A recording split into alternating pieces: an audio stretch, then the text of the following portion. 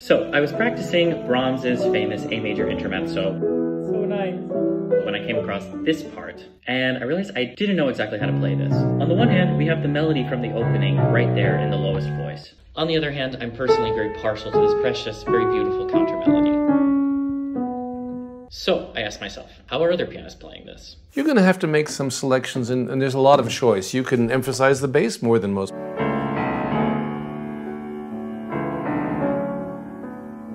Well, I wouldn't do that necessarily. Two-note slurs, diminuendo,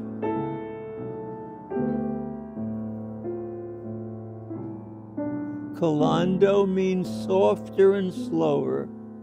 In this case, there's lots of tunes all at once, and you take your choice. Now I've got to figure it out for myself. So how would you play it?